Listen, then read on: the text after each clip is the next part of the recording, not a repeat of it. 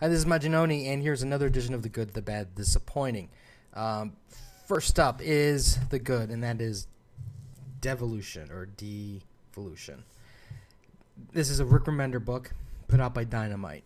Now, this is not the best, greatest book, but I acknowledge that I normally highlight Marvel books or DC books occasionally, and I wanted to highlight more independent books. So, since this is a #1 issue, I thought this would be a perfect time to do it because it's not that bad of a story. It's off to a pretty decent start.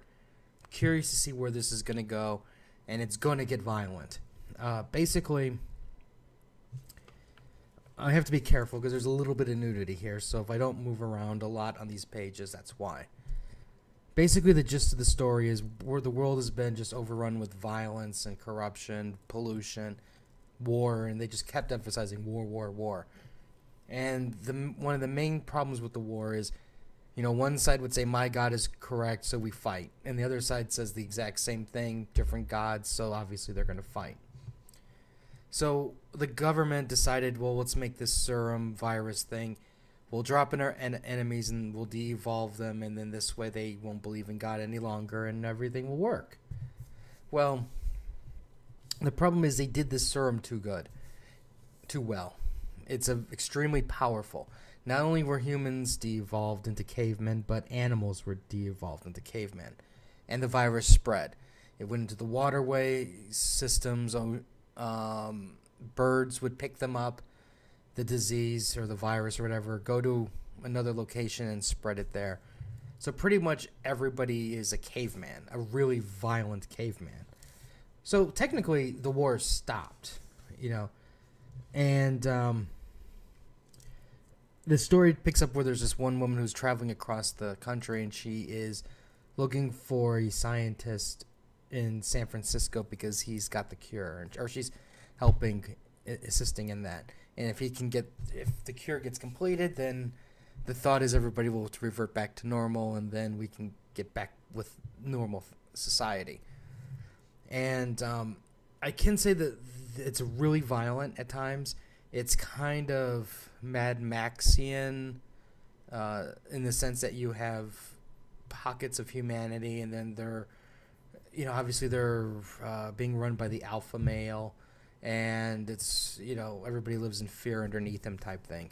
And she ends up in one of these camps. So we're going to, hopefully, somebody will help her to get her out. And the reason why I'm saying that is because she's not going to be able to get out on her own without help.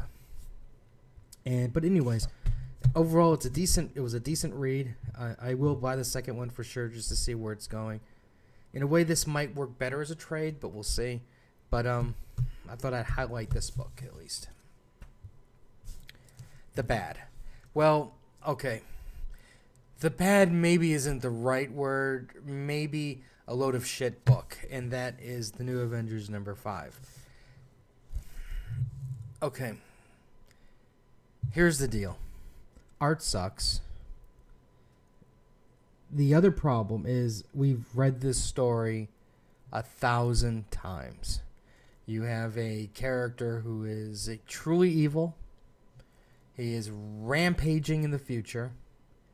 And heroes from the future go to the past to enlist aid to stop said villain type thing.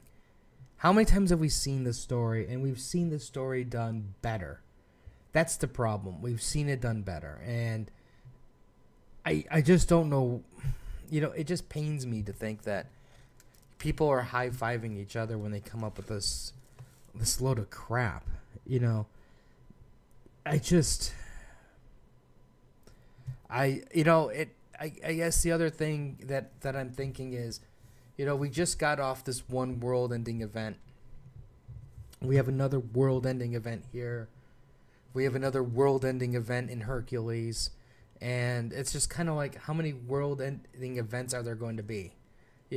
It just seems like every week there's like a new world-ending event in every single comic. So that's why, in a sense, Miss Marvel is so much more refreshing, because it's just a community. But basically, I just told you what the book is about.